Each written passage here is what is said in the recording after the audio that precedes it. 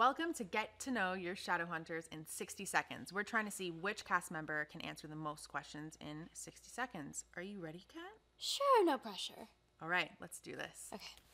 Who's the last person who texted you? Dalmer Alberto. Favorite book? Watership Down. Perfect Sunday. Ooh, book, coffee, blanket. First kiss. New Year's Eve. What meal is your favorite to cook? Breakfast. Who would you rather have dinner with? Silent Brother or Ravener Demon? Ooh, Silent Brother. Most embarrassing moment? One was tripping on set last week. Fun fact fans don't know about you. I love to bake. Favorite band? Ooh, Bastille. Favorite song?